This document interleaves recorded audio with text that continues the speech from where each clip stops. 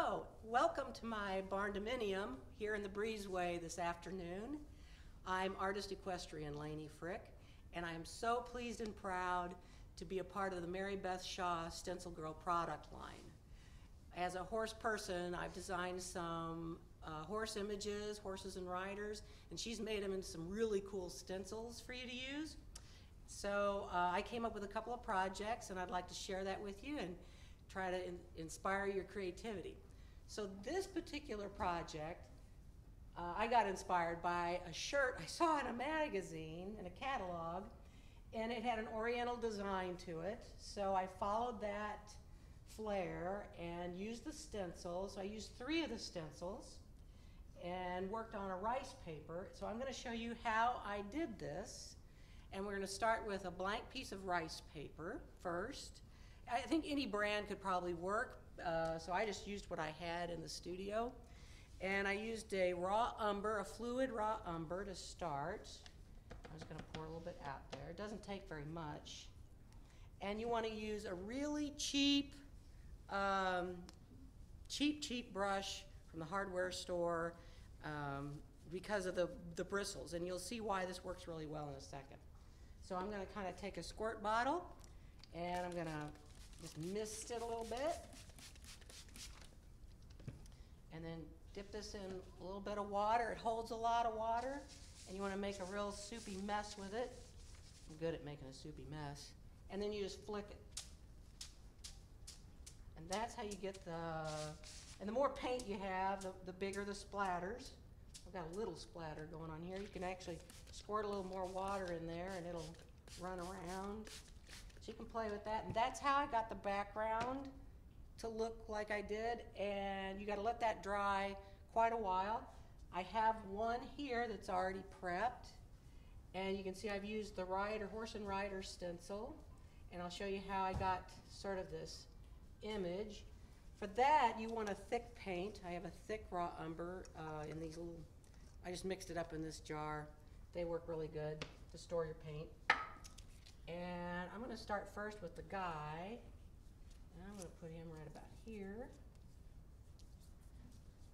Stay up there. And a soft brush like this works really good, dry. And so I just get a little bit of paint on the very end, and I want him to be kind of faded. I want him to be in the background. So I'm just going to mist it a little bit, knock off a little bit. And you're going to go real light, a very light touch.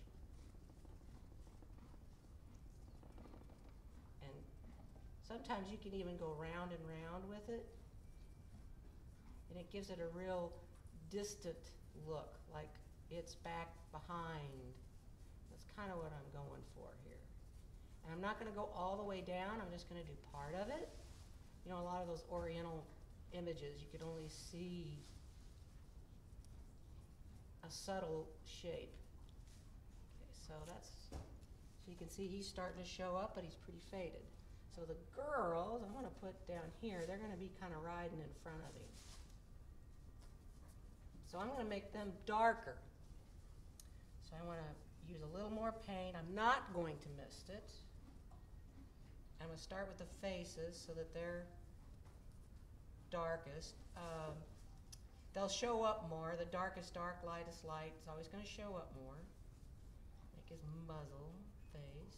So you can see I'm not really trying to fill in the whole space. Just you can go as dark as you want, as light as you want.